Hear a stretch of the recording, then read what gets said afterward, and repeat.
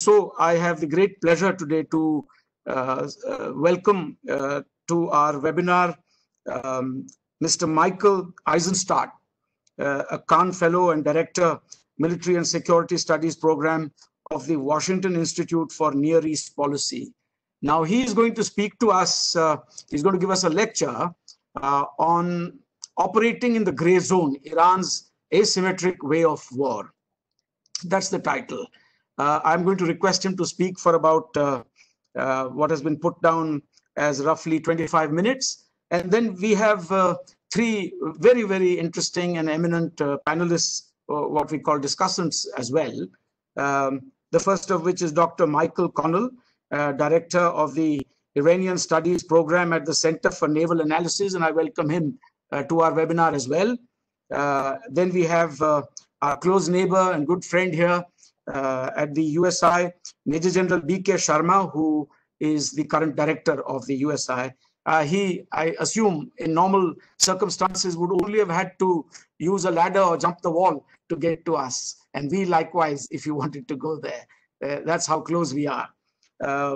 Then we have our own very own expert from the Institute, Commodore Abhay Kumar, Research Fellow at the IDSA. They'll be the discussants. Now, a few words on the topic itself. The topic, of course, gray zone, tactics, Iran. And straight away, obviously, what comes to mind is what Iran has masterfully practiced, according to some, for a considerable period of time. And this is the topic on which the experts will obviously tell you more. We have seen how Iran has used to its advantage the tactic of using foreign legions or using proxies, using asymmetric methods of warfare, the type which enables Iran to really remain just below the radar of an all-out war, something that enables Iran to achieve its objectives, expand its influence, but not necessarily upset the apple cart such that the adversaries or combatants are forced to escalate in a particular direction that may not be of advantage to Iran. We have seen how Iran has quite successfully, according to experts, and I'm not really an expert on the subject, but according to experts, how they have actually used this tactic to their advantage with the Hezbollah in terms of getting the Americans out of Lebanon in 1984, getting the Israelis out of Lebanon in 2000, and subsequently we have seen the same kind of tactic of using proxies, etc., in terms of getting the Americans again to vacate Iraq around 2011. We have seen how they have successfully used the Shia in Syria to their advantage, the Houthis in Yemen, and also the asymmetrical aspects of combining conventional and non-conventional methods of warfare, making the best use of what one might call hybrid warfare. That includes, of course, the entire spectrum, including cyber warfare as well. So military and non-military tactics have been rather successfully used. Its location, of course, also gives it a certain locational advantage, sitting at the mouth of the Strait of Hormuz. And what it does, therefore, conventionally or unconventionally, is of immense significance to not just the resident littoral states that exist in the Indian Ocean, but also the so-called extra-regional powers who also have a long-standing presence and interest in the region. That, of course, primarily includes in that list the United States of America. With these few words, and not to stand between you and our eminent speakers and the lineup today, I will now request Mr. Michael Eisenstadt to take the floor. You have roughly 25 minutes of your own and 5 minutes of mine that I'm ceding to you, since we are still at 4:35. So you actually have 30 minutes, and the floor is yours. Please unmute your mic Yes, yes. And begin now. Yes, please. The floor is yours. Please unmute. Please unmute. That's it. You've done it. Okay. Yes. Thank you very much. Thank you. Challenged by technology, which is also a blessing. So anyhow, thank you very much, Ambassador Chinoy, for the introduction. I'd also like to thank Meena Singh Roy for extending this invitation. Very grateful for the opportunity to appear with these excellent panelists, and I'm looking forward simply to kick off a conversation with our Indian colleagues about this whole concept of the gray zone. And I think the reason why I'm very happy to do this, I think it's very important that thinkers and analysts among the democracies exchange ideas and thoughts about how we deal with the very often common challenges we face. I understand Iran might be seen differently than by some of our friends in India than by many Americans. But the point is, I simply want to kick off a discussion about ways of war and as defense analysts about how the military instrument is best used in the current conditions that we find ourselves in the world today. The reason why I wrote this monograph, which is the basis of my presentation today, is because I felt that, first of all, the United States, I think, is often trapped in ways of doing things which are rooted in our past experience, which is often the case with militaries everywhere. And it has our conventional warfare paradigm and our both mental models and the vocabulary we use is inappropriate to the challenges that we're currently face in the world. And as a result, we often act inappropriately and in a way that is does not always serve our interests best. I also wrote it because I feel that sometimes it's important to be able to learn from your adversaries. And I've been studying Iran for about 30 years now. I find it an endless source of fascination, and there's always new facets for me to learn. And I wrote a piece about a decade ago about Iran's strategic culture. But I felt I kind of arrived at a dead end in my understanding of how Iran operates, unless I bring to bear new ways of looking at the problem. So for many years, I've followed the debate in the military literature about gray zone conflicts, hybrid warfare, asymmetric warfare. And while I think many of the articles that I've read in the past the concepts were well defined, they were often poorly operationalized, and very often many writers use the terms interchangeably. They use gray zone conflict, hybrid warfare, asymmetric warfare interchangeably. So when I decided, maybe I need to revisit my approach. I've stayed away from these, what I considered buzzwords until now, because I felt a lot of the work was not well operationalized. But when I started looking at the literature, I felt that it actually could provide some value added and help me get to the next level in terms of my own analysis, as long as I define the terms correctly and understand how they relate to each other. And also, which is something that I did a little, and I'll talk about it here in a few minutes, kind of integrate them into our traditional strategy model of ways, means, and ends. Okay, so I'll talk, and actually, in the end, I've become a convert.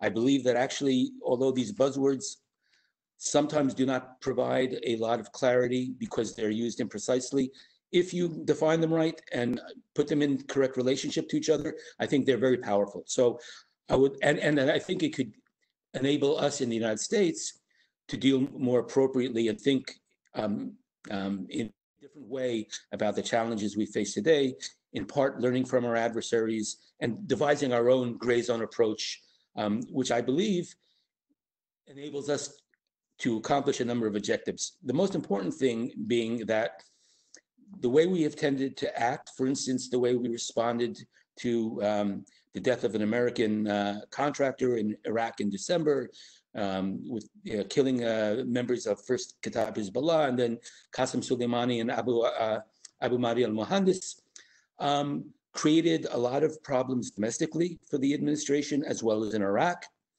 And I felt that actually a different way of acting in accordance with its gray zone approach would be more compatible with our policy objectives and with the domestic as well as regional operational environment.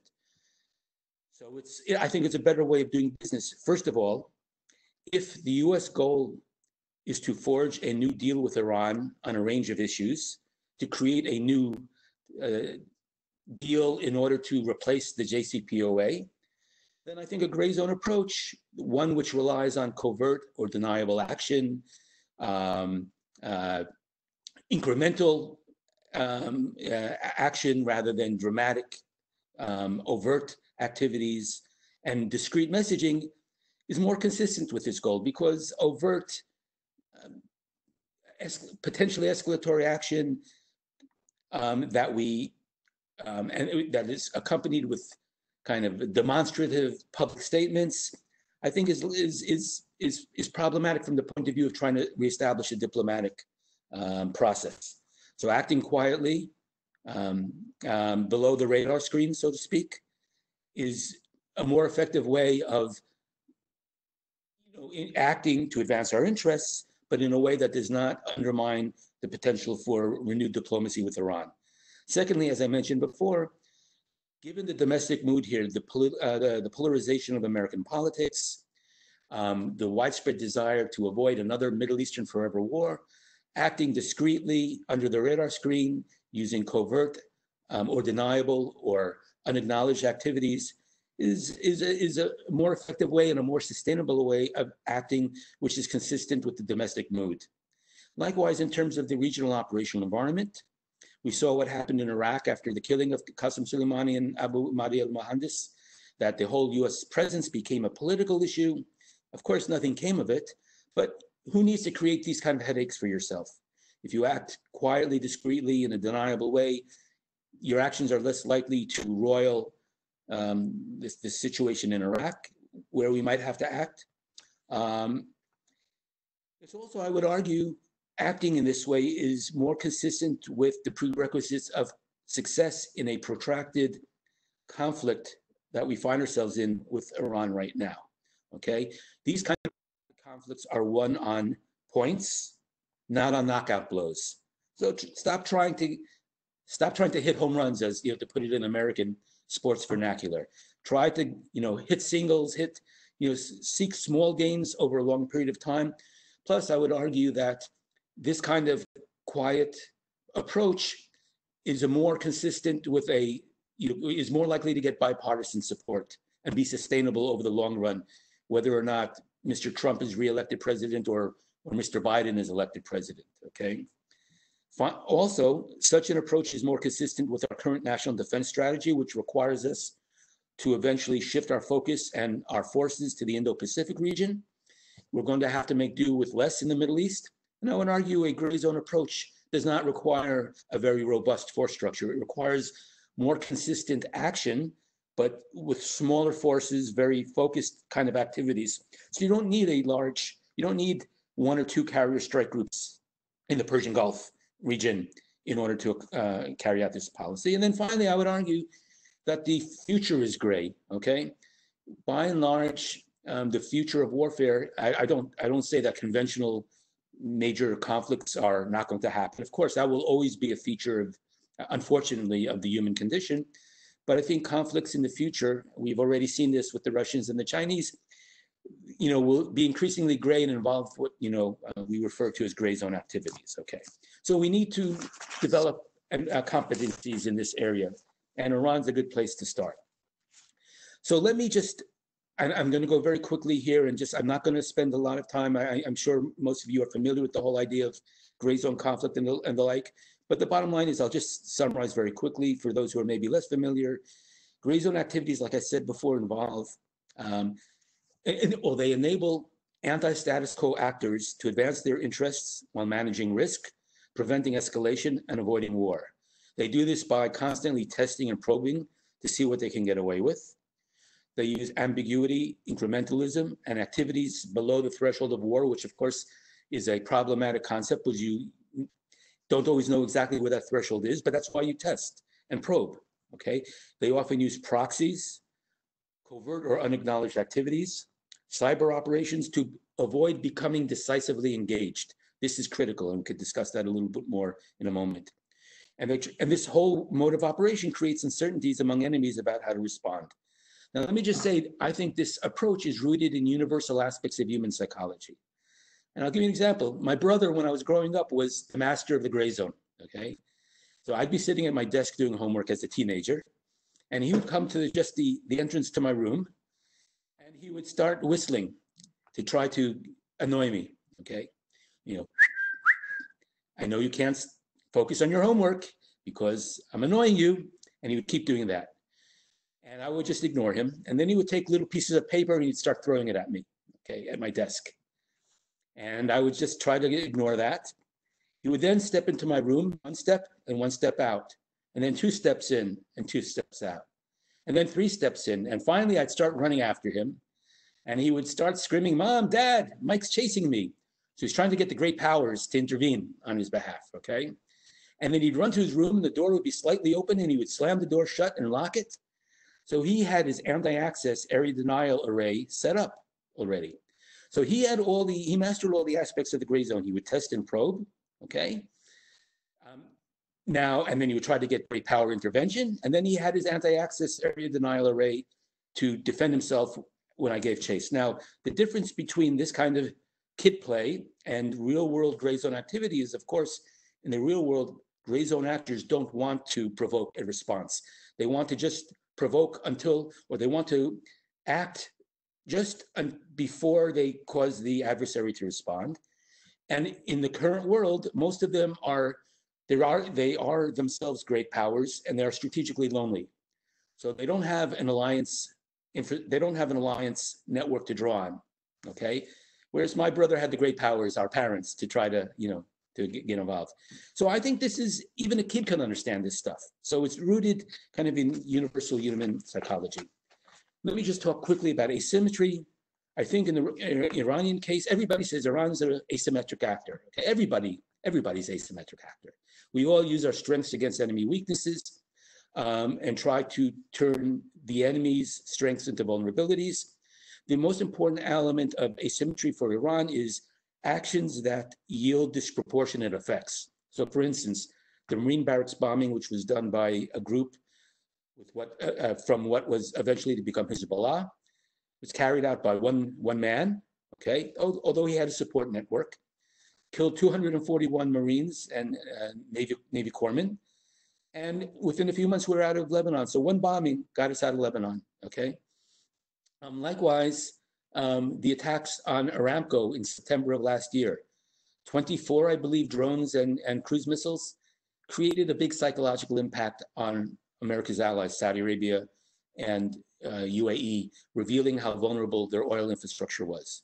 And because we didn't respond, that had a multiplier effect on the psychological impact.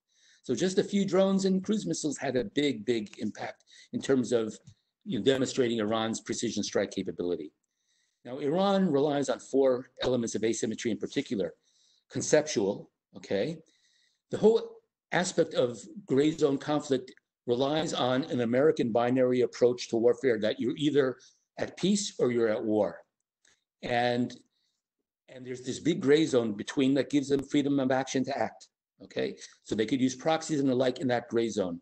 So the conceptual asymmetry between the way we think about conflict and the Iranian approach, which conceives of a conflict continuum, which gives them a fair space to act, is the main asymmetry that they exploit. But there's also operational asymmetries. They have proxies and we do not, okay? We can act on our own in an unacknowledged way or a deniable way, but we don't really have proxies the way that the Iranians do with all these Shiite foreign legions, as Ambassador Chinoy mentioned. There's temporal asymmetries, okay?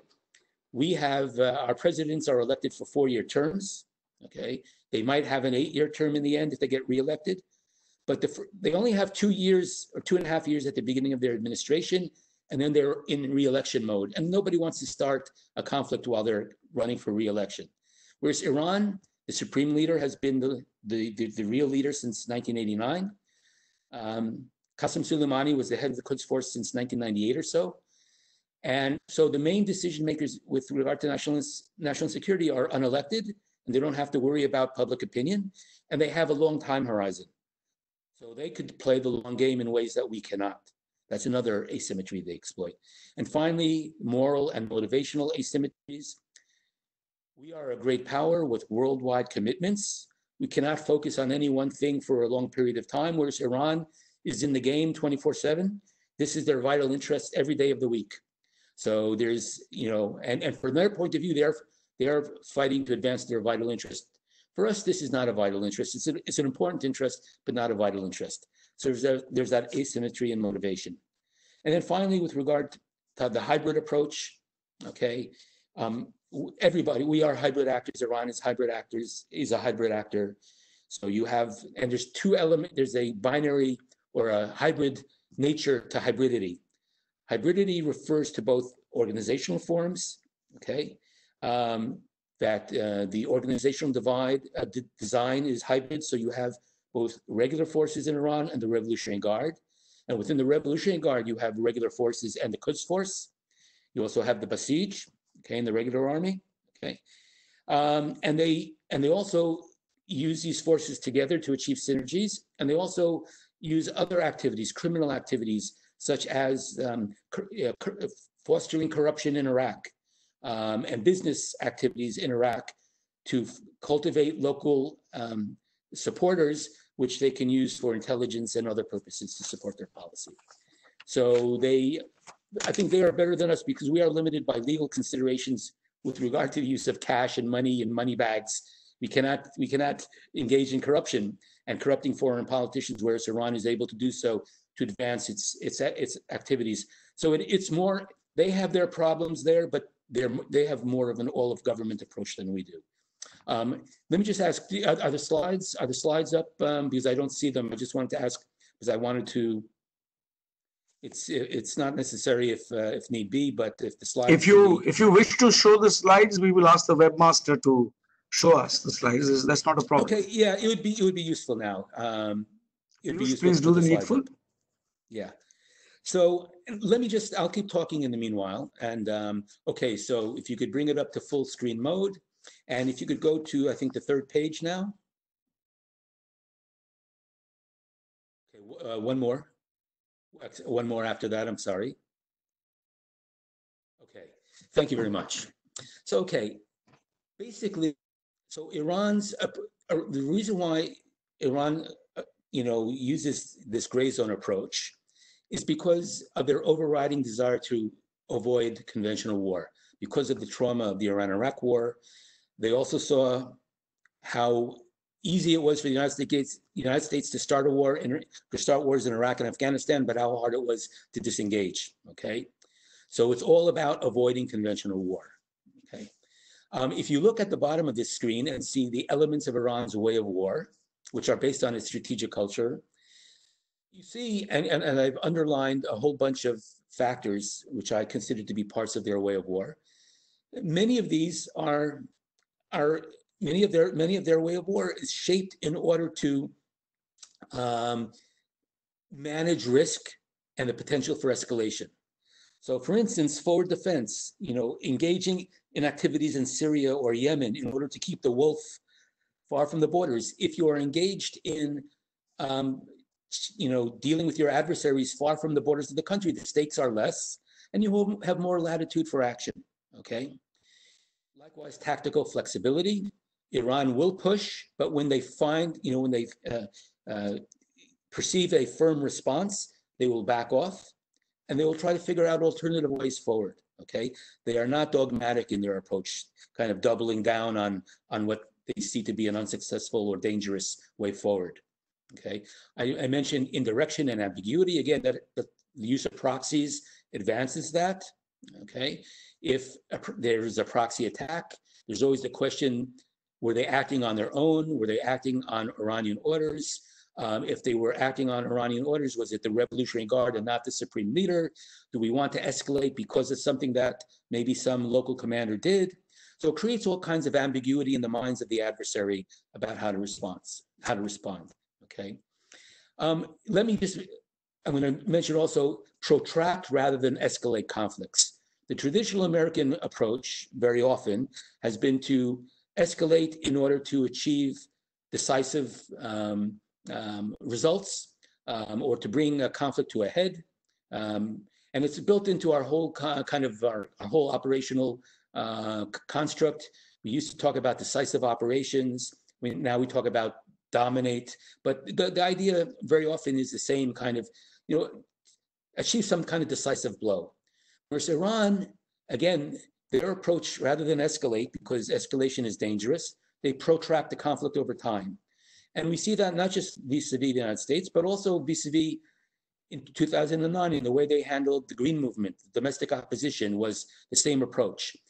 It wasn't like Tiananmen Square, where the Chinese army went out and ran over all the protesters and crushed the opposition. They were much more careful, and they handled it the way they handled it, and they dealt with it over time by attriting and undermining the morale of the opposition. Okay. They also managed the tempo and scope of operations in a way to limit the potential for escalation. And this is very important. Rather than having activities that are close together in time and in space, they spread them out in time and space to limit the potential for escalation. Very important part of their kind of operational art. Okay. And then using proxies enables them to offload risks and burdens on others. Okay. And then finally, much of what they have done is to, in recent years, has been to diversify and expand their gray zone toolbox, because the more tools you have, the more you're able to escalate horizontally rather than vertically. Okay. Which again enables you to manage conflict and manage the potential for escalation. Next page, please. If I could have the next page in the briefing, please.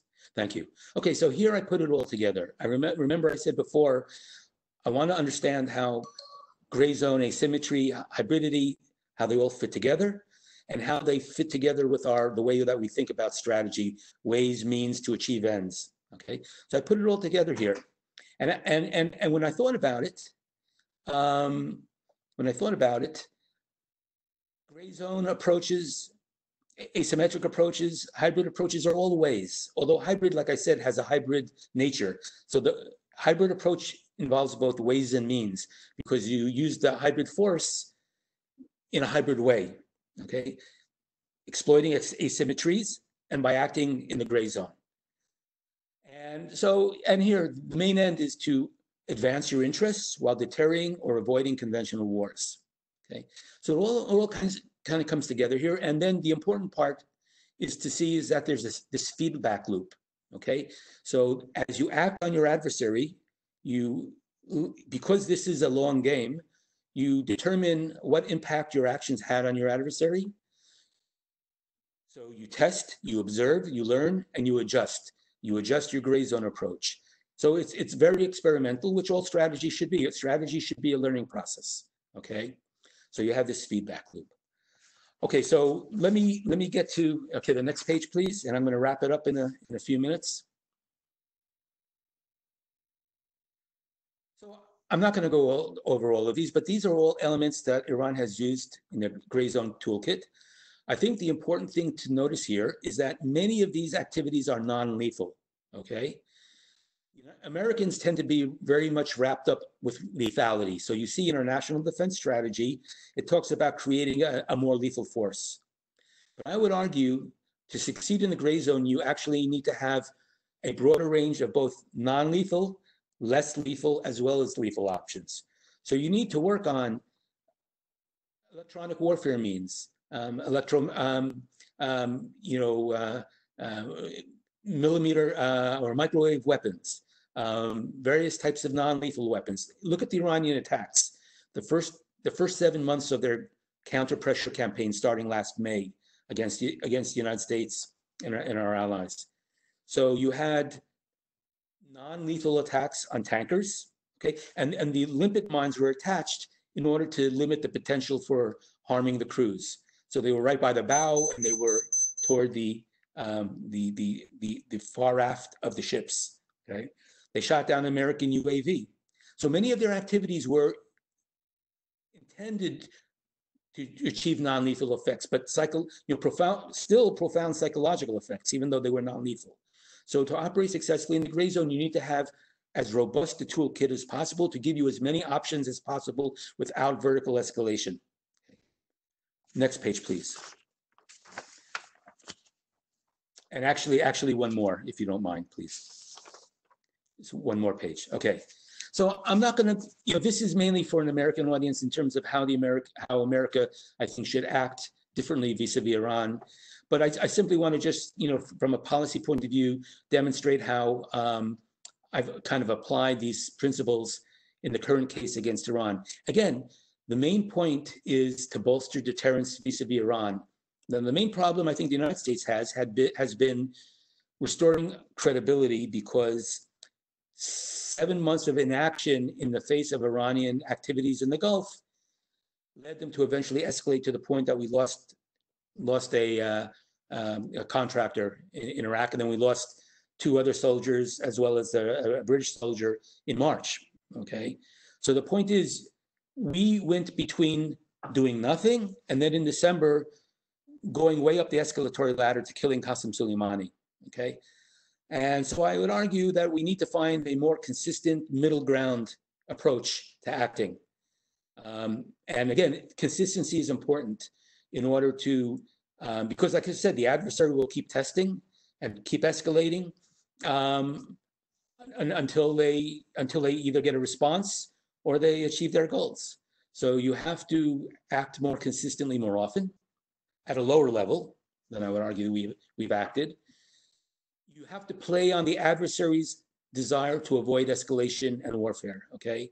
So everything they do is to manage risk, prevent escalation. So what you need to do is you cannot be predictable. If you are predictable, then you enable the adversary to manage risk, to calculate what he can get away with, okay? So you need to be unpredictable. And I would argue that even though I think perhaps the killing of Qasem Soleimani last January may have been a wrong move, although, look, we won't know for another year. It may turn out to have been a stroke of genius. We don't know. It's too early to tell. I would not have advocated for that at the time. But I would argue that to the degree that that really created unpredictability and uncertainty in the minds of the Iranians about how we might respond in the future, it maybe was helpful, okay? So you need to be unpredictable in your actions and not act in a tit-for-tat manner, which is typically how Americans act, because we want to be consistent with the law of armed conflict, which requires discrimination, proportionality, and the like. But I would argue the law of armed conflict allows us to act in a way that is still unpredictable, but in accordance with the law of armed conflict. So if a surface-to-air missile shoots down our drone, we don't have to attack just a surface-to-air missile. We could attack targets that are more important for the adversary in response to deter future actions. And then also, finally, we have to think about going long, not going big. That's always, for Americans, that's a big problem because escalation dominance is one of our asymmetric advantages. So we're always tempted to escalate. And that's not always a good idea because, like I said, it creates domestic problems politically. It created problems in Iraq. So we need to go long and think about achieving advantage by incremental cumulative gains and not through rapid, bold actions and pursuing knockout blows. And then finally, we have to expand our gray zone toolkit to give us more options for acting in the gray zone. So anyhow, I will end on this point. I hope this was useful for you. I'm not trying to start a discussion about Iran. I'm simply really actually want to kick off a discussion about ways of war. And I would like to hear about Indian thoughts about whether this applies to you, whether this is useful in dealing with your own national security challenges. So anyhow, I'll conclude it on this. And I see there's some questions on the right here. So if you want to, you're welcome to take the slides off the screen. You have anybody who wants the slides are welcome to them. You're welcome to distribute those to your staff and anybody who attended here. And I'm just like to start off the conversation. Thank you. Thank you very much, Dr. Eisenstadt, for those very, very helpful comments. Now, since I have 5 minutes to my credit, I want to actually set the ball rolling for the discussants by commenting a little bit on what you said. And maybe you will come in the second round in the Q&A session as well. Great. Meanwhile, may I suggest that all speakers continually look at the chat box so that they can familiarize themselves with the questions as they pour in. I will try to summarize them at the end, but it'll be helpful if you can take a peek now and then into your chat box.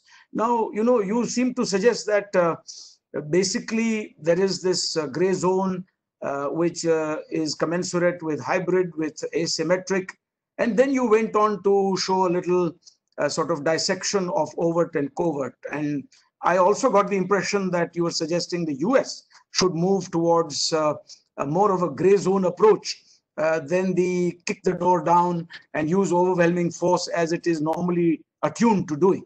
Of course, that you can lay squarely at the door of the fact that it is continues to be a hyperpower, and it's been a superpower in the past, and therefore there is that intrinsic need to dominate and to also, once you start a fight, to use whatever force is necessary to have an emphatic victory. So it comes naturally to a bigger power, to a hyperpower, to a superpower.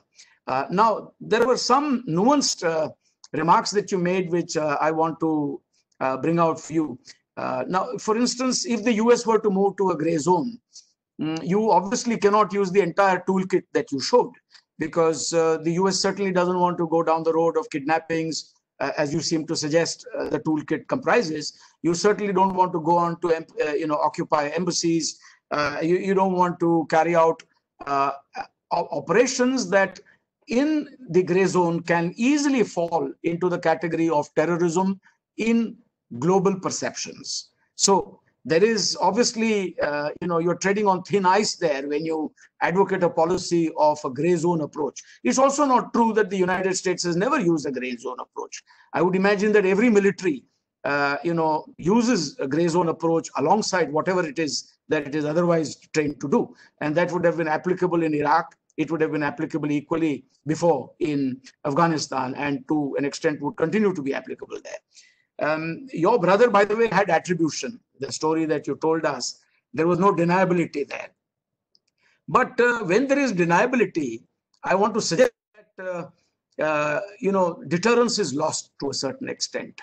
Because if you, don't hit the home run, as you put it, and you don't accept attribution, you are also moving into an area where you encourage a simmering low level of conflict without any outcomes. So it's an encouragement to a simmering below the, threshold warfare that is, as you said, long game, but it's also prolonged and therefore no outcomes. So therefore, I want to suggest to you that the gray zone also results in a kind of engagement that does not necessarily alter behavior. Now, if your starting point is that something is unacceptable and that you need to alter behavior through negotiations first, and if negotiations fail through the use of warlike means, then having gray zone approach with deniability does not necessarily cause the other party to alter behavior, because it is prolonged, because there is no attribution, there is therefore no deterrence, and there are areas where it can just continue till the cows come home.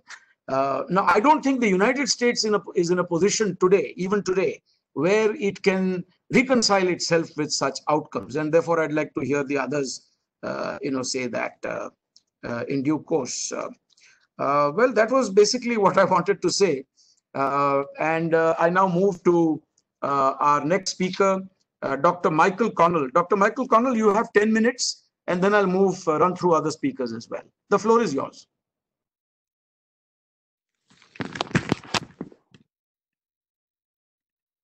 Great. Can you hear me? Yes, we can hear you. Please proceed. Okay, excellent. So I thought I'd begin by commenting on something that Mike said. I think it was an excellent presentation. I also want to thank IDSA, repeat basically Mike's thanks, and thank Ambassador Mina and IDSA for hosting this webinar. Mike made a very interesting point about communicating strategically using discrete means, using sort of gray zone messaging, I guess you could call it. And I think it was an interesting point, and I'd be curious to get Mike's thoughts though. The asymmetric on this topic, which is the asymmetric nature of the competition, sometimes makes strategic signaling between the U.S. and Iran difficult. You're dealing with two forces and two means that are so different that sometimes the communication gets somewhat confused. And I'm wondering if you push some of that signaling into the gray zone, I wonder if there's room for miscommunication that wouldn't be there if you were communicating sort of overtly. I like to think of, here at the Center for Naval Analyses, basically, we work a lot with the U.S. Navy. And the U.S. Navy thinks about strategic signaling a lot with adversaries, with competitors. When we've tried to message Iran and the Gulf in the past, the means we've used have been very overt. I mean, we've gone through third parties to send messages. Obviously, U.S. doesn't have a relationship with Iran, so we go through third parties to pass messages. We issue public statements. So when we do something, there's always an accompanying public affairs officer who says, "This is what we're doing. This is why we're doing it." I don't think those messages are always received. I think there's a lot of skepticism, perhaps on the Iranian side, about them. But I think there is a potential when you're dealing with gray zone competition for miscommunication and escalation. I'll just go quickly because I had prepared some comments on the salient features as I saw them of Iran's approach to gray zone competition. But it pales in comparison with Mike's speech so far, and he raised a lot of the points already. I totally agree that I think their approach is opportunistic. I think they tend to favor emergent strategies rather than deliberative strategies in their approach to competition. A lot of people said that the Iranians play chess. In fact, Iranians claim they invented the game, although I've also heard that India might have invented the game as well, but the Iranians call it shatranj. I tend to look at it as I see them playing more checkers in this competition. And Mike made this point, but essentially they're always probing and testing.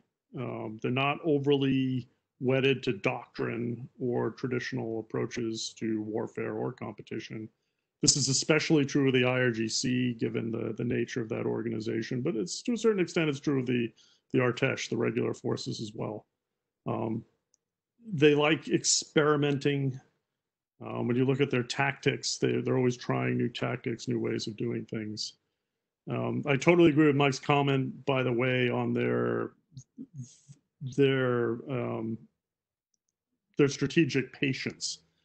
They really do play a long game. And as Mike noted, in my interactions with policymakers and military officers here in the U.S., we're just not well suited for that kind of that form of competition. The phrase "go hard, go home" comes to mind here. We aren't patient as Americans. We like to solve things, and we like it. It's either black or white. We're involved or we're not involved. We seek decisive outcomes, and this just isn't suited to kind of long-term gray zone competition. One other comment I do want to make. This might be somewhat controversial, but I think when the Iranians compete with us in the gray zone, there's a certain element of proportionality at play. Given that the the competition has been asymmetric. We don't always see Iran's actions as proportional. We tend to view their actions as escalatory, but looking at it from the Iranian perspective, looking at how they describe these interactions, I really see it as there's some element of proportionality baked into that. They certainly don't want to engage in a high-end conflict with the U.S., and that's obvious to me, and I think it's obvious to any Iran watchers. And I think they also, conversely, they count on us not wanting to get into a high-end conflict as well. So to a certain extent, they're taking advantage, I think, of the U.S. being somewhat risk-averse in this area. But I'll conclude with that. I want to yield some time to the other speakers.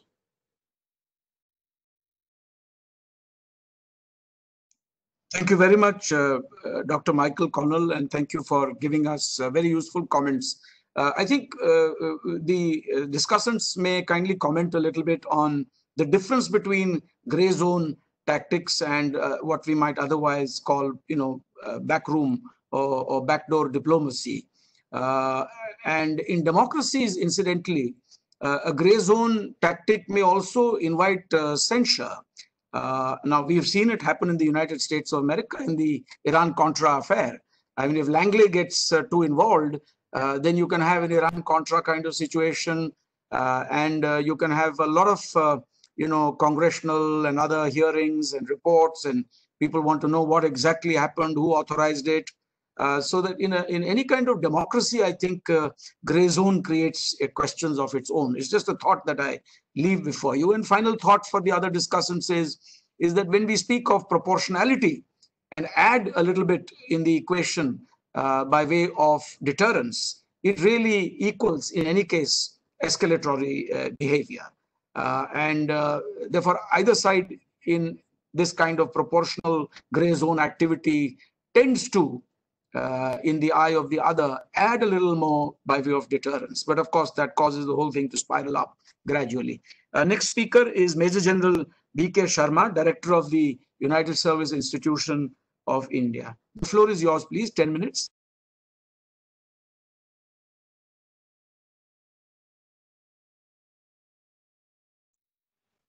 Please do unmute your mic. Please do unmute your mic. That's it. Thank you. Thank you very much, Ambassador Chinoy, Mr. Michael, and Mother co-panelists. In fact, my comments are going to be based on the monograph which Mr. Michael has written and also the lecture that he has just made. And I would say that this subject is highly topical, and it is flavor of the season, and it helps us here in India a great deal in the sense that we are also beset with the Solucio hybrid threats, and we've been facing the gray zone conflicts, both from Pakistan and now even China is achieving a certain degree of sophistication in that. To that extent, your articulation is going to help us a great deal in understanding the entire spectrum of conflicts, right from the non-classical sort of domain to the classical domain, wherein we will start from non-contact, non-kinetic warfare and go up the escalation ladder right up to the nuclear factor in our own strategic calculus vis-a-vis Pakistan and China. I'm also a net assessor, and I think your entire frame of your monograph will help me in understanding the cause, effect, consequences, outcomes, and response model of our own calculations with China and Pakistan in a collusive setting. Having said that, my comments are basically to just flag few issues which you have mentioned in your monograph and subsequently alluded in your talk. And first thing is, you talked about, you actually established and ways and means relationship, and then you said how these are aligned to a strategic logic. Now, when I look at your end state of Iran and particularly the long-term strategic interest, you have mentioned about, to become a regional hegemon and US influence and eliminate Israel.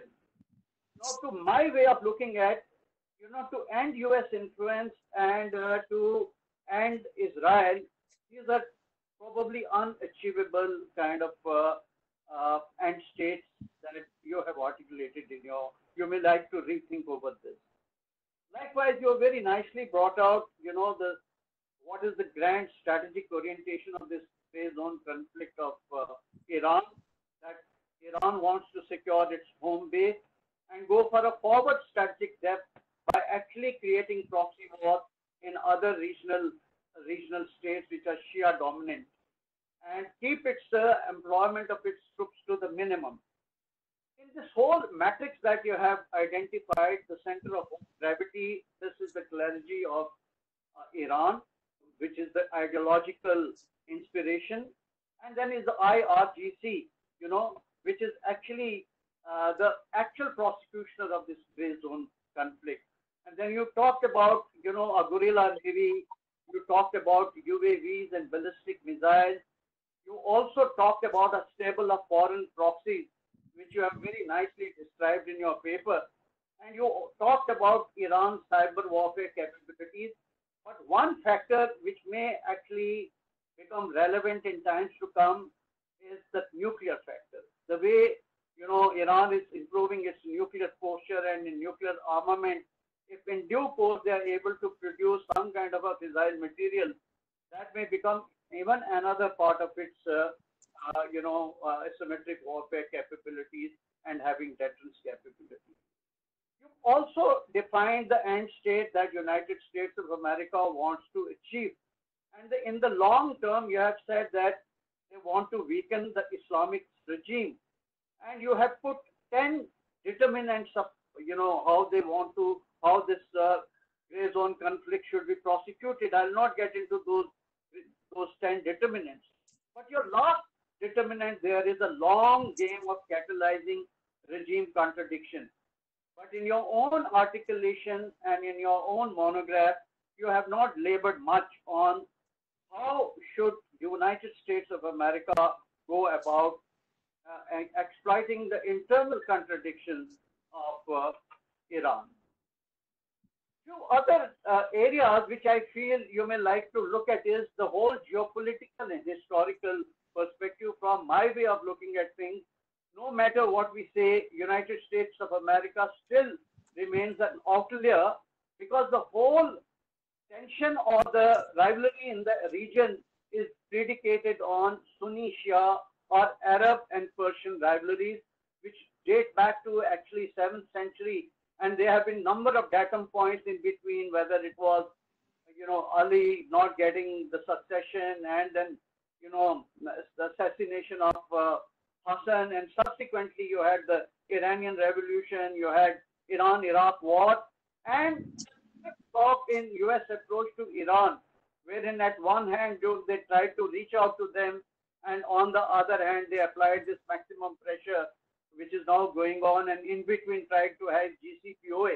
So there is a kind of an inconsistency in the entire approach of United States of America, which doesn't help with the kind of strategy that you are trying to articulate. Towards the end, I would say that what actually is the end state of United States of America towards Iran?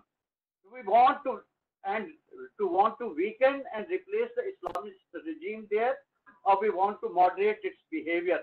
Because the whole strategic orientation will actually be driven or will revolve around this basic assumption. And in that, I would like to say that you have to revisit your assumption whether Iranian regime of theocrats will change their behavior, or you will have to have a hard power and more stringent, more, I would say, determined gray zone conflict to begin with. And there are a large number of things that we need to actually look at. One is the internal resistance. You talked about the Green Movement, and there are other fault lines since 2017 which are erupting in Iran, despite, clergy showing a very brave face. How does what the United States of America wish to do with those internal fault lines, be it student unions, labor unions, the oil workers, the other reformists, and a whole lot of other things? Another issue that we need to look at is how are we going to weaken the proxies of of Iran, be it in Lebanon, Syria, Iraq, all these places. And what do you do with Hezbollah, Qatar, Hezbollah, and such like other organizations? Because there are indicators that these can be weakened. And there was an uprising in Lebanon and also in Iraq against Iranian occupation. So what are you going to do about it? Similarly, how are you going to leverage Israel, Syria, and other allies actually to put more pressure on Iran?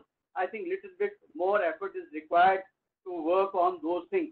But finally, I would say that while at this stage you've been advocating a more strident strategy towards Iran, but if you look at the geopolitical realities today, United States of America is withdrawing from Afghanistan. You cannot play your Taliban card against the Iranians. Likewise, you also, have thinned down your troops from Syria, and the 5,000 odd troops that you have in Iraq, there is groundswell of resistance against them, and maybe that there is a critical uncertainty that one fine day Trump might say that we would like to withdraw even from Iraq.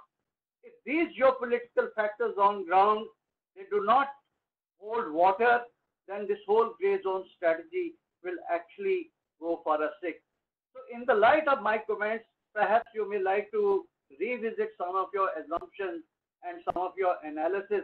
And finally, we have to now factor in the COVID now and post-COVID what changes are going to come about in the strategic behavior of some of these players, and how United States of America is going to recalibrate its strategy.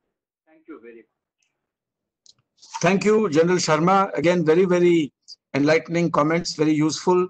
And I'm glad that you also raised that question about whether gray zone activity will get, say, for instance, a particular regime, to change its behavior. There's also this business of the United States being present in that geographical zone in a prolific manner, spread across numerous bases, many lily pads, and then having to resort to a gray zone approach, to my mind, is a little contradictory. You will then have to also look at the reconciliation of a presence versus your reluctance to use any kind of overwhelming force to bring about certain outcomes. So I think that's something that you may also wish to consider.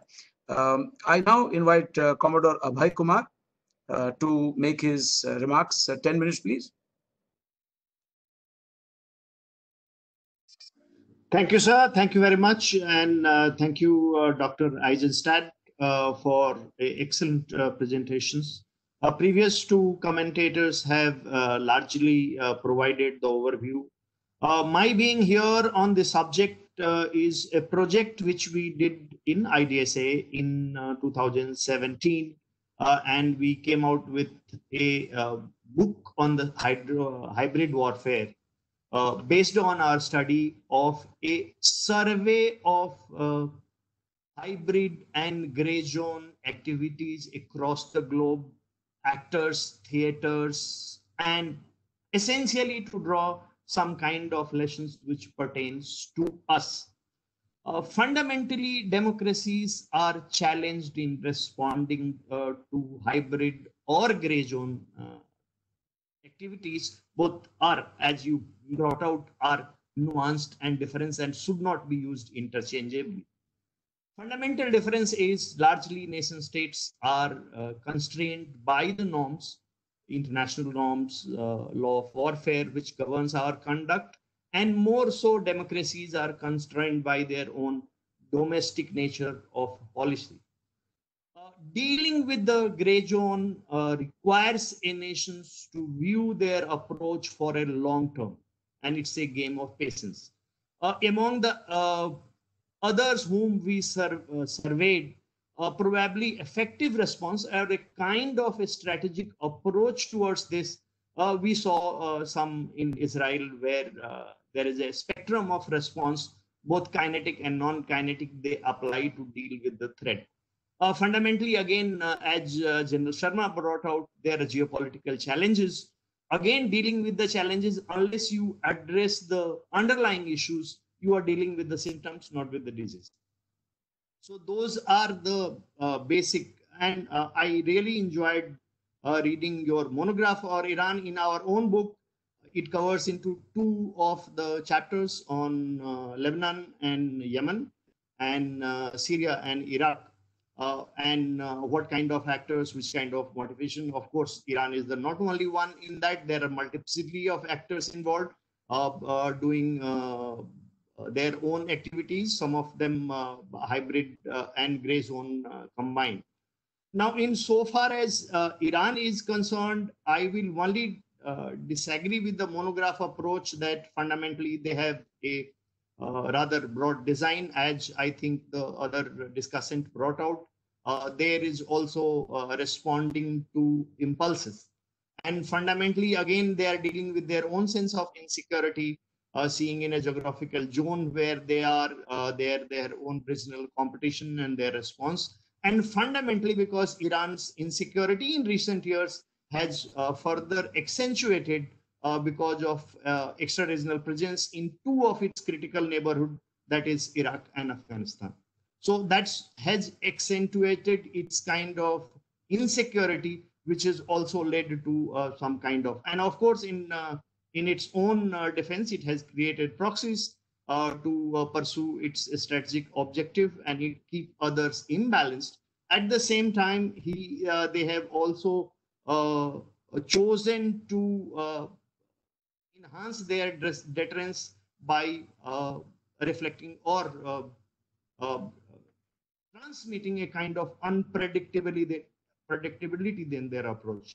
That if you do, probably what they will do next is largely. So that unpredictability has worked out in a slight of their strength. One of the in paper in dealing with those approaches which you have dealt with, that you need to build deterrence, that's absolutely, but whether deterrence by denial or deterrence by punishment, monograph prefers both. In our finding, we argued that deterrence by denial in dealing with the gray zone approach is a better than deterrence by punishment. Fundamentally, deterrence by punishment is articulated threat in order to modify behavior of the adversary.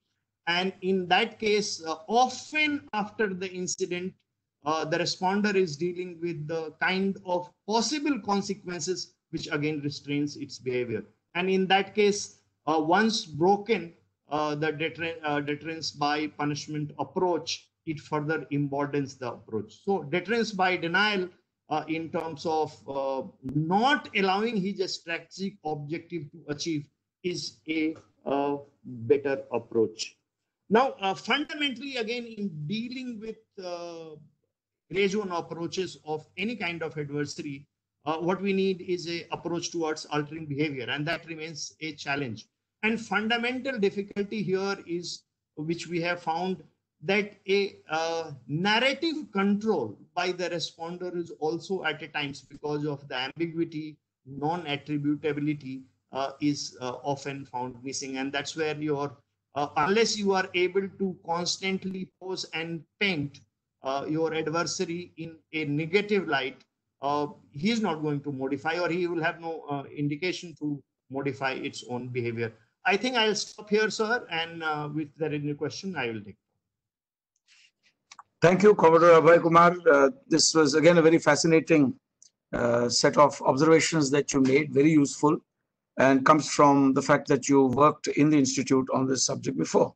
I now turn to someone who we should also thank for having put this together, Dr. Meena Singh Roy. So she's the center coordinator for our own center that ought to be named after her, Meena. So the West Asia Center, we could also name it Meena after Dr. Meena Singh Roy. The floor is yours. 10 minutes, please. I hope I'm audible. Thank you, sir. And we actually, Meena is such a common name that you can relate it to any region, any country. It's a pretty common name from Asia to Europe or to West Asia, actually. But my special thanks to both Michaels for coming on board and speaking on Iran. And secondly, to General Sharma and our own, and Mr. Abhay Kumar's. That's one. Now, Iran is actually, I don't want to get into the military dynamics of it. I'm sure, we've had good speakers on that. But when we are looking at Iran, and there are two questions that I have to Michael. One is, you have talked about in both your, I've read a lot of your writings. The first question that I have to you is, before I come to some of my comments, one is, how do you really turn, the enemy's strength into vulnerabilities that you've often talked about? The second is, has Iran been deterred by threat of punishment and denial? These are the two questions. The third issue that I want to flag here is the Iranian behavior, which has been pretty much unpredictable at times, I would say. Second thing is, when we talk about the gray zone and how to deal with Iran, in the present context, when the focus, at least there is a perception in the region that United States is changing its focus from, Middle East to, Asia Pacific. In number one. Number two, if you are looking at the gray zone, strategy, and my DG commented on the issue of democracy and how difficult it would be for the countries, who are following the democratic norms and values. In that sense, can you really emulate what Iran does? If we look at Iran's strategic assets, and for me, these are like, they have real partners, which is Hamas, then the strategic allies like Houthis, then the ideological allies like Hezbollah, and proxies, of course. One example is Syrian National Defense Forces. What are US strategic assets, if we have to compare it that way? Number one. Why? What are the real US goals in the changed context today? Is it, as General Sharma pointed out, regime change? Or is it, the behavior that they would expect from the present regime to change their under the present circumstances, with the support that they have from Russia and China? How far, Russian and the Chinese would be committed to the Iranian cause, that one can debate. But as far as the US, changed policy is concerned, where, there is difference of opinion when we're talking about the US and China, Russia and China. So I don't know. It's pretty complicated scenario. You see, the Russians and the Chinese partnering together on certain issues, and on other issues, they are not very comfortable with Iran. So that I think the geopolitics is something which needs to be figured out when we are talking about how to deal with Iran. Will Iran change its behavior?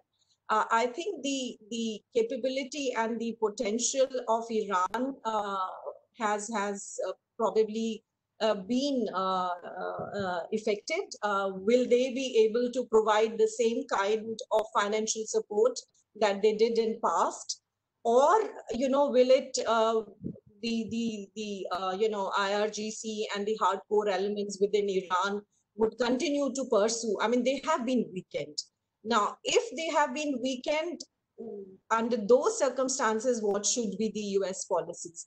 Today, we do see even the Gulf partners like, UAE and Saudi Arabia welcoming the Russians and the Chinese.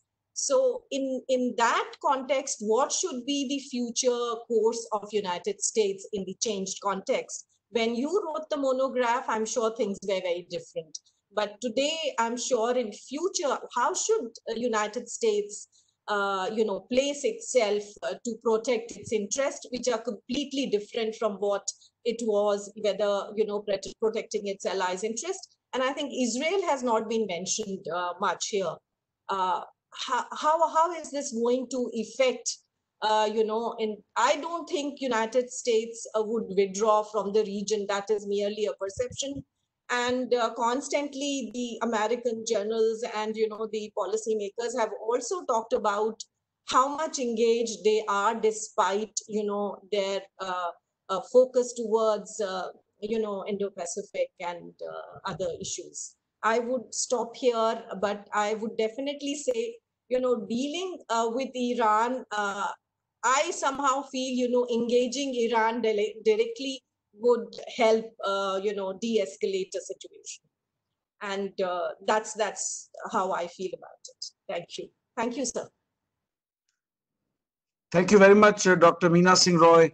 My basic point all along to draw you out really is that if force is to be meaningful, if it has to achieve its ends, it must largely be attributable. And if there is deniability, if there is, too much of a gray zone approach, I'm not sure how you would reconcile that with what President Roosevelt had also said, that speak softly and carry a big stick and you will go far. So the whole notion of carrying a big stick is to also make it quite apparent who's carrying the stick. Because I don't know how you can bring about behavioral changes in terms of your military or diplomatic or strategic objectives without that exhibition. It's in the world of nature, you have it. In the world of strategy and military affairs also, it has to be quite self-apparent as to what the outcomes might be as a result of actions A, B, and C. So that's something that I need to obviously study a little more. And I do appreciate all the very, very important points that have been made by our speakers. Now I want to go over to the Q&A session, briefly summarize it for you. First question, what are the Iranian objectives, long and short term, pursuing a hybrid gray zone threshold operations in the area west of Iran, as in particularly Yemen, Lebanon, and also Syria, perhaps on the other side in Afghanistan? A question for Michael, but of course that doesn't tell me which Michael at this stage. But both the Michaels can answer this question. Please explain the concept of strategic patience used by Iran. And I'm sure Mr. Michael Eisenstadt would have the first go at that.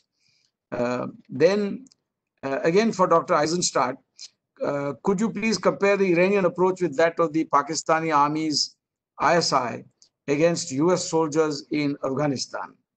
Now, of course, that's a good question because Pakistan operates a great deal more in gray space and has been doing so for a long time. Also, would your proposed approach not destabilize the power equilibrium in the Gulf region in which the US is so heavily invested? I'm adding the word heavily here.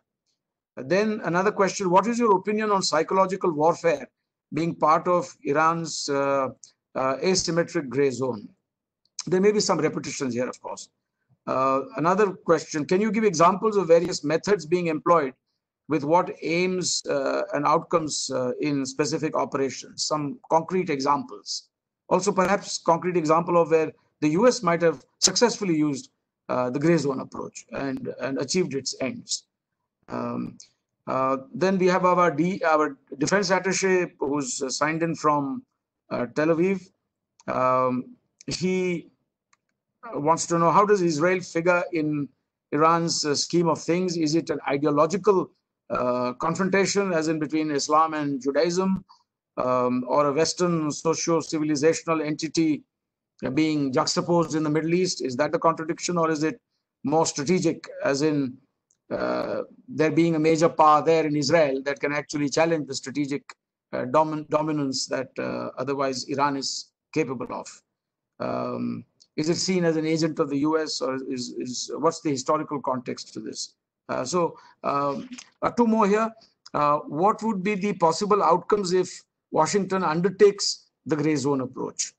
And how will Tehran react to this, to US changing stance, changing tact and moving over to that track?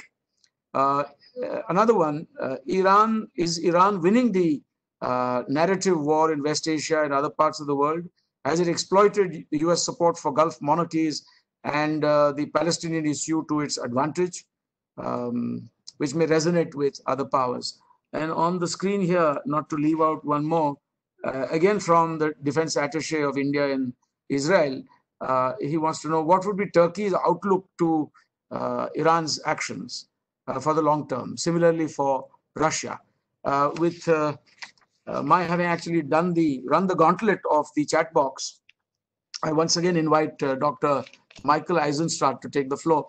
Perhaps about 3 to 4 minutes, maybe. As you are the lead speaker, maybe you can take 5 minutes, and then I will request the others to utilize a little less time. Go ahead, please. Great. I'm going to be very quick and very telegraphic and try to answer as many of these as quickly as possible. I'm just going to go down the list here, okay? There's no doubt that the U.S. has to stay within the law of armed conflict in developing our gray zone toolkit. So hostage taking, that was the Iranian toolkit. We have to develop our own toolkit, which is consistent with our values and the law of armed conflict. Stop. Okay. When you don't hit home runs, the conflicts are prolonged. Let me just say, look, I don't think we can end this. Americans are always thinking about solving things. And I think we have to recognize there are some problems we cannot solve, we can only manage.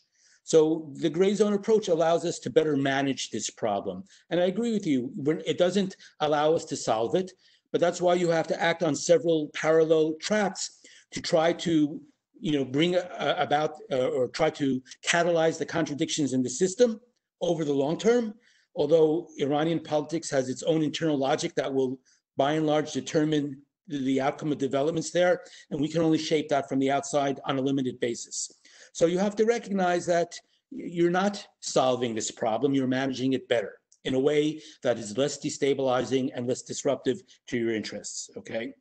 About gray zone conflicts precluding effective messaging, let me just say, I don't think they're inconsistent, because you could still be sending quiet messages confirming that you did certain things. Let me just say, I'm against a consistent approach. You need to act in each moment in accordance with your interests in that moment. So sometimes, look, I've talked to the Israelis who say, with regard to their operations in Syria, they tell the Iranians, it is us. We're not saying it publicly, but it's us. And this is why we're doing it. And if you want us to stop, this is what you need to do.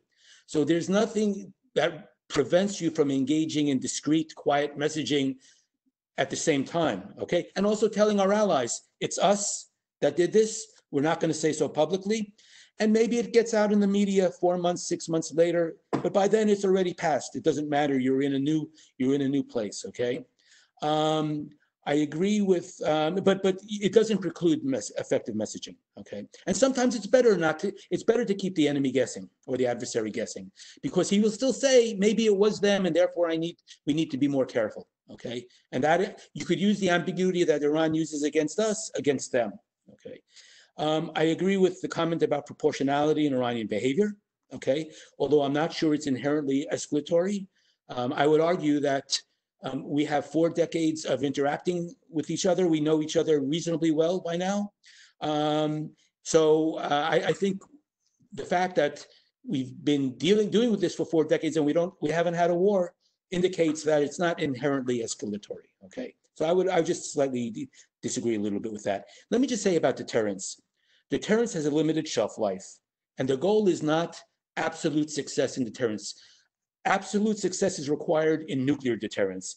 Absolute success is usually not attainable with regard to conventional deterrence, especially against a gray zone actor, because they will always find ways to act in which it's not convenient for you to respond. So the goal is not absolute deterrence, but to force the adversary to act in a way that is less destabilizing, using less desirable means from his perspective, okay? And I think we've done a fairly good job in that we've prevented the Iranians from using their most potent tools in their toolkit, and as a result, they're forced to act in ways that are not as not as effective for them. And the bottom line is, they haven't caused us to change our fundamental policy with regard to maximum pressure, which I don't, fully agree with anyhow. But that's another point. That's another issue. So I would argue actually that we've succeeded in forcing them to use less effective means. Okay. the question about whether the ending U.S. influence and their efforts to destroy Israel is, or whether their goal of ending U.S. influence and destroying Israel is unrealistic, yes. But that doesn't mean they cannot have those aspirations, which I think they do. And look, from their point of view, they made the revolution against the Shah, who was supported by the great powers of the time, the U.S. and Britain. So who knows what is possible from their point of view? These guys, the guys who are in the regime, not the average Iranian who doesn't care about this. The guys in the regime are true. Some of them are true believers, and they believe that this is not beyond their reach. Okay. And let me just say, and I want to wrap it up because I want to give the other speakers a chance to respond. My argument, about if the U.S. withdraws, is the gray zone approach workable? My argument is because we are drawing down, we should use the gray zone approach because it requires less forces, because it depends on discrete, focused activity, not high intensity action, but once every 6 weeks, once every 8 weeks, once every 4 months, you do something that's very focused, very limited, below the radar, but gets the message across and forces the adversary to act more carefully, okay? But let me just say, the gray zone approach is the dominant. I'm arguing for a gray zone approach, which is the dominant but not the exclusive approach. Acting in the gray zone does not preclude you from acting overtly occasionally.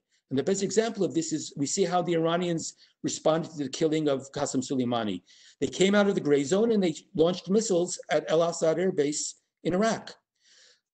Because they felt it was important. It was important, my take, it was important for them to be seen domestically as responding quickly to this blow to the regime so that the domestic population doesn't get any ideas that the regime is weak. So sometimes you come out of the gray zone when it's in your interest to do so and act overtly, and then you go back into the gray zone.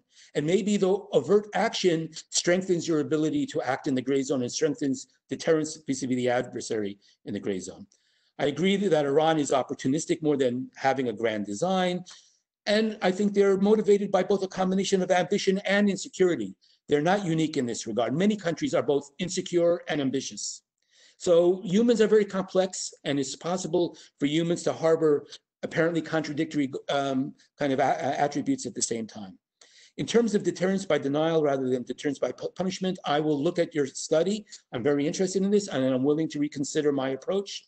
I just think vis-a-vis Iran, working trying to deter by denial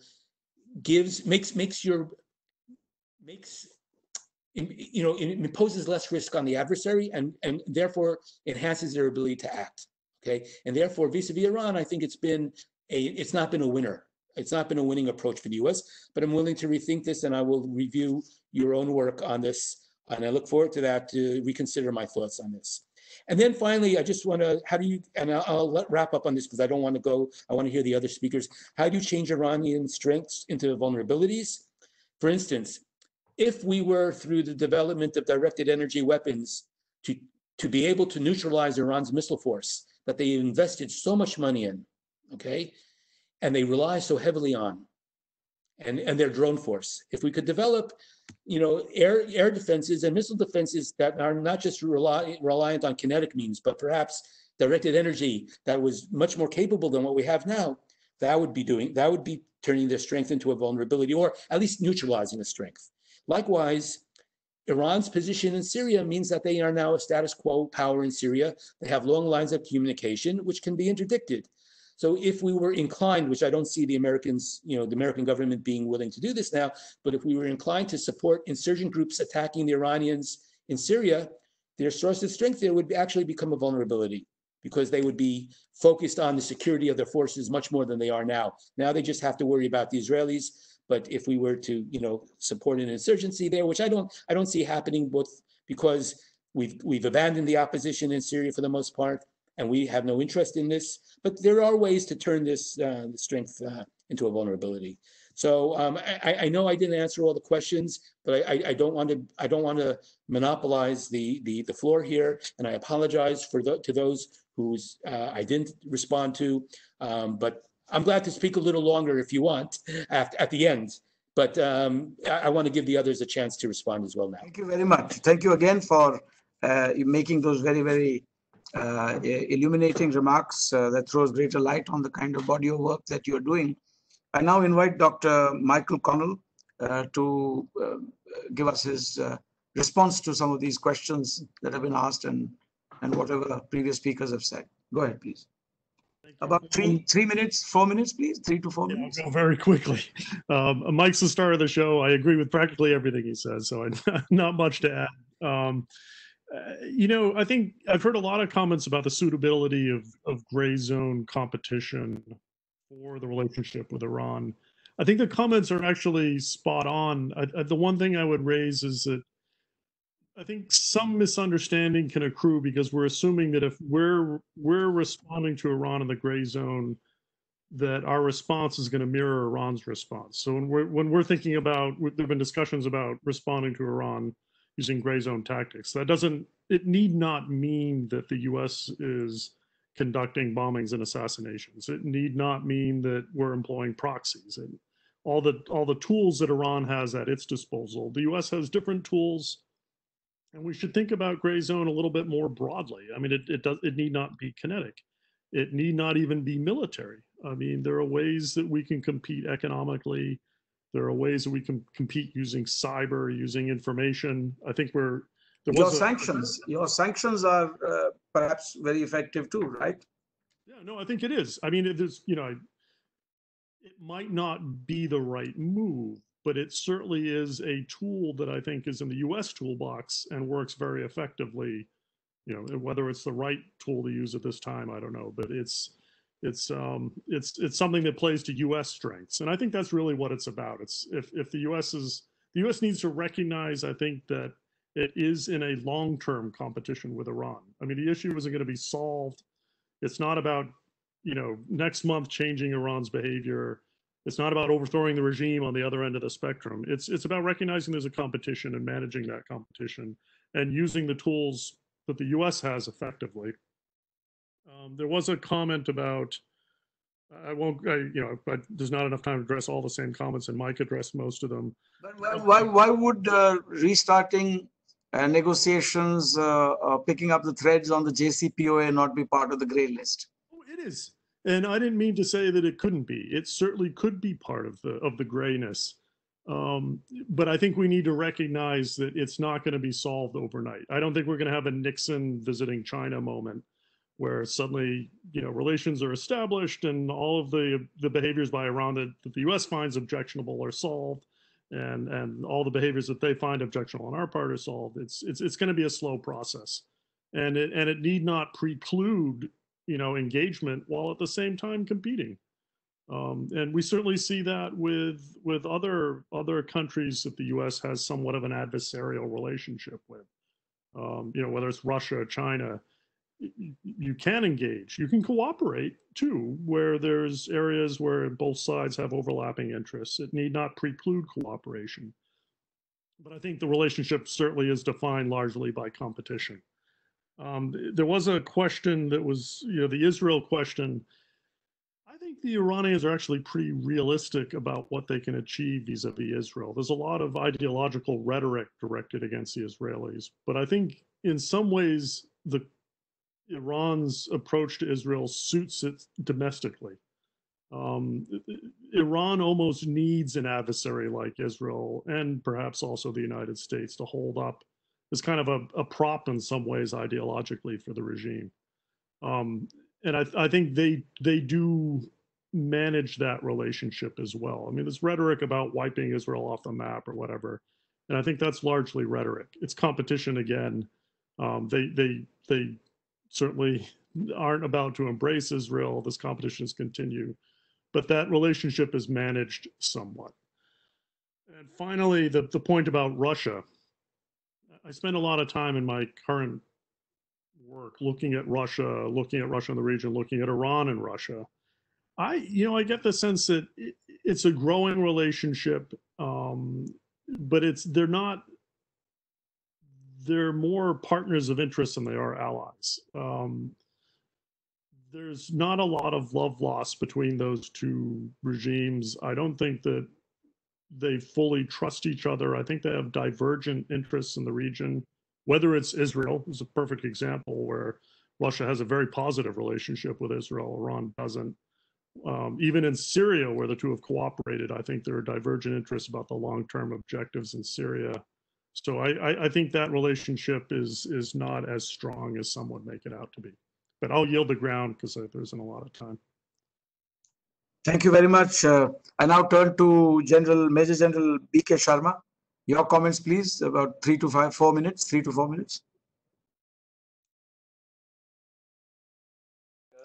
Please, yes, your mic is unmuted now. Please go ahead.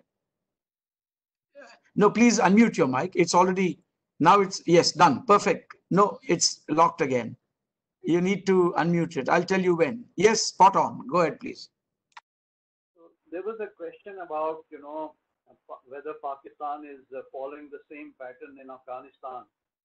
I would say that there are certain similarities and there are certain variations there. At the tactical level, yes, Pakistan is having a number of proxies there, and sometimes it is playing one proxy against another within Afghanistan.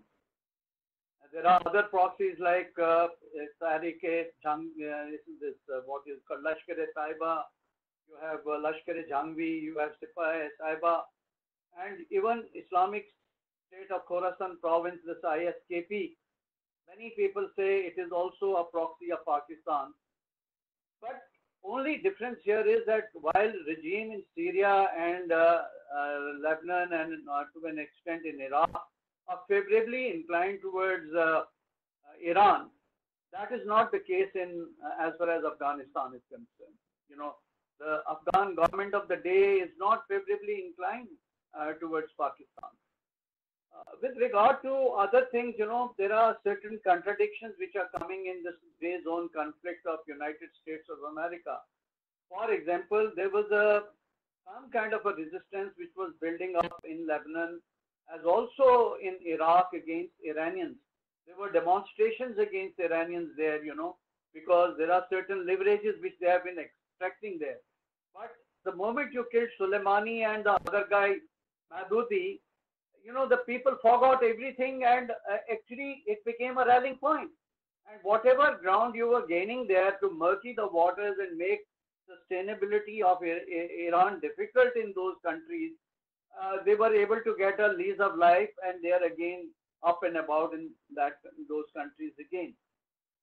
The larger issue here, the two issues that I want to make, suppose Trump had not gone on JCPOA, then would the same gray zone strategy would be applicable in Iran, or there would be more of some kind of a rapprochement and some kind of a truce that would have taken place, and probably with the passage of time you would have moderated.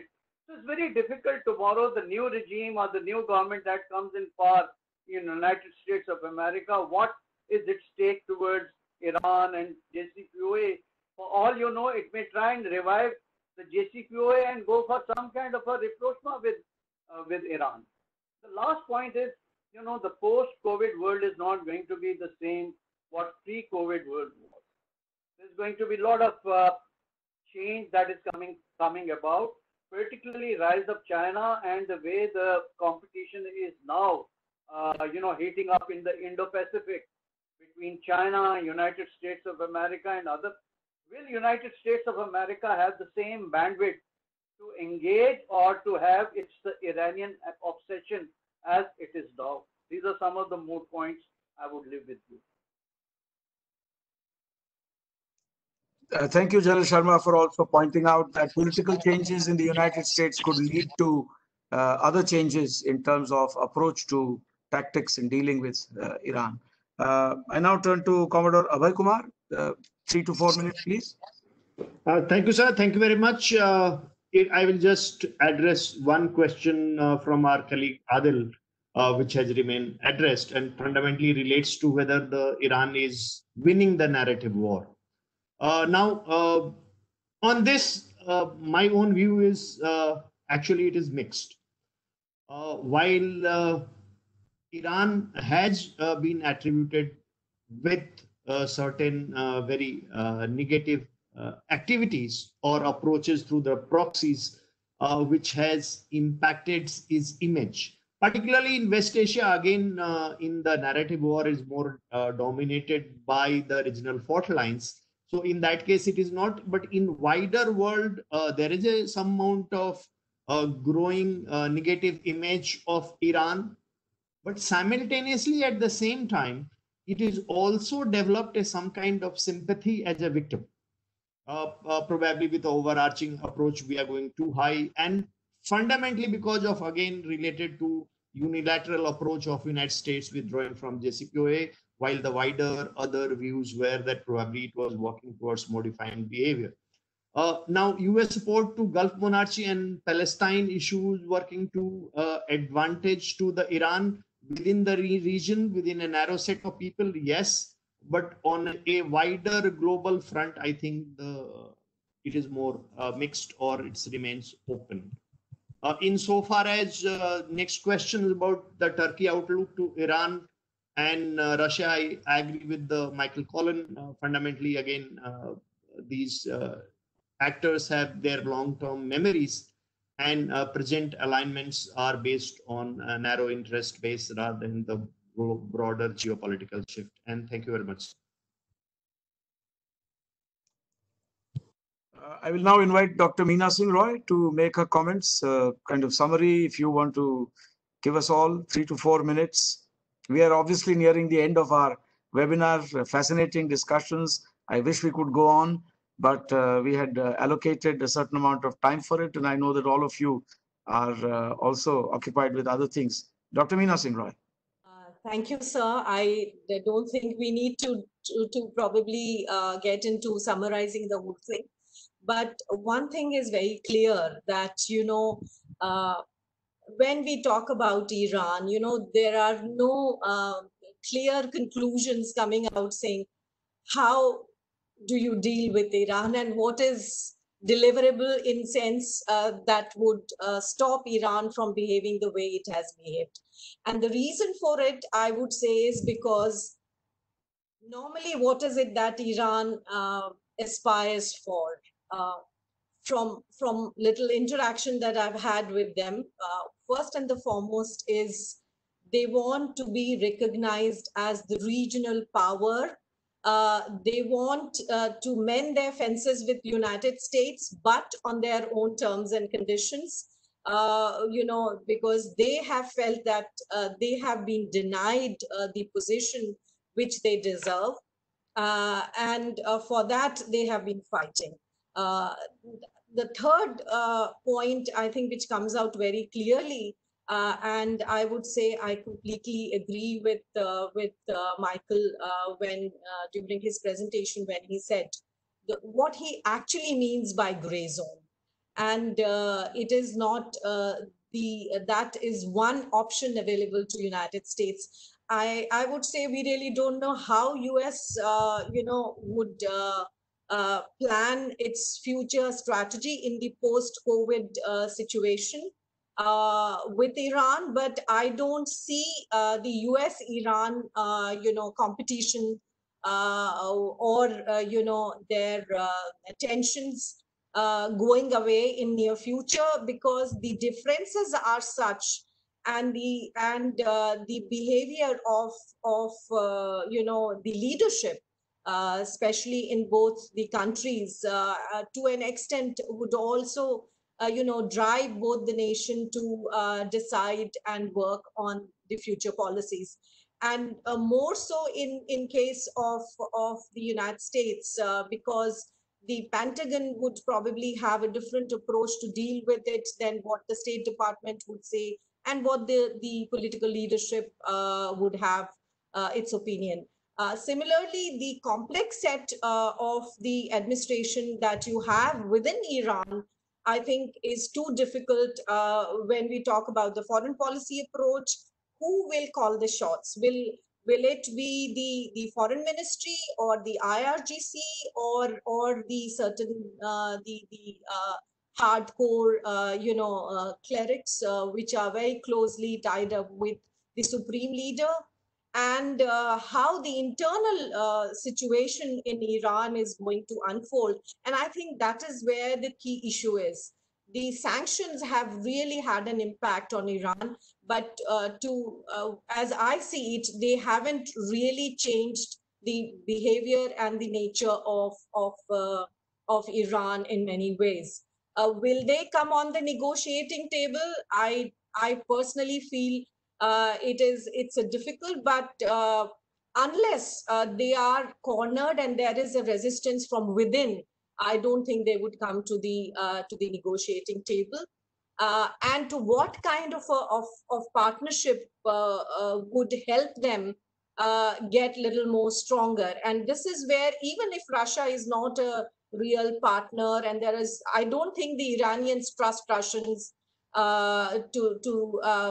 anymore, and they have said this openly also. But despite the fact, that this is the marriage of convenience for now, we don't know how, things would unfold. But one question which I don't think we have addressed is what would be Turkey's outlook to Iran's actions? Iran and Turkey, their relationship has been very, very unique. I mean, I would say when we look at, there have been partnership between both of them, but at the same time, they are also competing.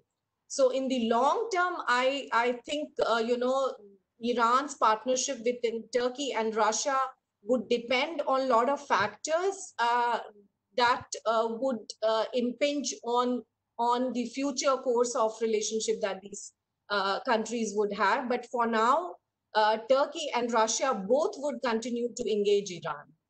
I think I would stop here, sir. And thank you. Thank you, Dr. Meena Singh Roy. Look, this was originally a lecture, as we all know, by Mr. Michael Eisenstadt. And I'd hate to wind up this webinar before giving him the absolute last word, a minute, just to, come in and just tear down anything that anybody else has said. So the floor is yours. And I will obviously stop after that. Okay, I'll be very quick. And I just wanted to use this time to try to answer some of the questions that I didn't answer. Okay, but I don't really have any big, I said more or less the main things I need to say. We were asked about particular examples of Iran's gray zone actions. And I'll give you look back last May where they conducted limpet mine attacks on tankers in the Gulf. First 4 of them that were anchor, 2 that were underway, and then the diversion of tankers, the attacks on Saudi oil infrastructure, all of these non-lethal attacks, none of them that they, except for the diversions, that they acknowledged. This is a good example of how they operate in non-lethal ways to create a disproportionate psychological effect. Of course, it didn't work because the United States hasn't changed its policy. With regard to Israel, I take Iran's approach seriously, that they would like to destroy Israel, but the Supreme Leader said this is a 25-year goal, okay, which means it's something someday. It's an aspirational goal. But I think there's something deeply psychologically unsettling for ideology, for the true believers in the regime, which are still a very small number within the entire society. Most Iranians don't care. They sympathize with the Palestinians on the basis of Islamic solidarity, but they don't really care. They have problems at home that they need to address, like the Gulf Arabs, So, but I think, look, you cannot understand their investment of so many resources over the years in the Palestinian groups and Hezbollah, except from that framework of, this kind of fixation on Israel. And the last point I'll make here is just about whether their psychological warfare has paid off for them. I would argue that the sectarian divide in the Arab world has become so dominant in recent years, although it's kind of easing now. But it was very hard for Arabs to see Iran through anything but this sectarian divide after about 2011, okay? And as a result, Iran, let me interrupt you here. Why did you say it's easing? Please clarify that point. I have a sense that the sectarian conflicts in the region are not as strong today as they were just a few years ago. I don't think it's the dominant. Look, you have you have different axes in the region, okay? So you have the Persian-Arab split. You have also the sectarian split. You also now have among the Sunnis, you have a split between the Turkish, Qatari Ikhwan axis versus those who are against that axis. So it's just much more complex. We have a much more complex regional alignment today. It's not just sectarian. So it's less prominent than it was just a few years ago. But I would argue that Iran's stature in the Arab world, which was very high after 2006, because Ahmadinejad was seen as sticking his thumb in the U.S. all the time, in the eye of the U.S. all the time. He was popular. Nasrallah was very popular after 2006. No more. And as a result, Iran is the boogeyman in much of the Arab world. And as a result, also because of the repression in Iran, to the degree that regime governance after the Arab Spring became a major issue, and how regimes treat their people was a major issue. Iran is seen as just part of the problem, the way they treat their people, like all the regimes in the Arab world. So I think it's their stature has gone down dramatically in recent years. And they put tremendous emphasis on psychological warfare and information operations, because for them this is very important, because it's a different view of the relative weight of the different elements of national power. And this is where they have failed, also because of their attempt to dominate, in Iraq, in Syria, and they're bragging about, and Yemen and Lebanon, and they brag about it. And Arabs, like most people, are very territorial. You keep in your place, we'll keep in our place, but Iran is meddling in their place. So anyhow, I hope that addresses some of the questions that were asked that I was not able to respond to before. Indeed, you have actually walked us through a very, very complex terrain. You have actually unpacked for us the many folds of what is otherwise a very complex situation, and also introduced this very fascinating concept of a gray zone and asymmetric ways of warfare, and how to yet the while try and bring about desirable outcomes at minimum cost in terms of either blood or treasure. I mean, that's the ultimate objective in any such contradictory situation. So let us hope that we can continue to engage one another. And I take this opportunity, 15 minutes past our earlier determined time for ending the conference, but that only shows that there was greater interest than you would have imagined. People here are really, really keen to know more about your work and your views. Thank you. And I want to thank you in particular, Mr. Michael Eisenstadt, for joining us today, giving us a very nice talk. I want to thank Dr. Michael Connell, beg your pardon, Major General B.K. Sharma, Commodore Abhay Kumar, and not the least, my colleague who's put in a lot of effort to arrange this webinar, Dr. Meena Singh Roy.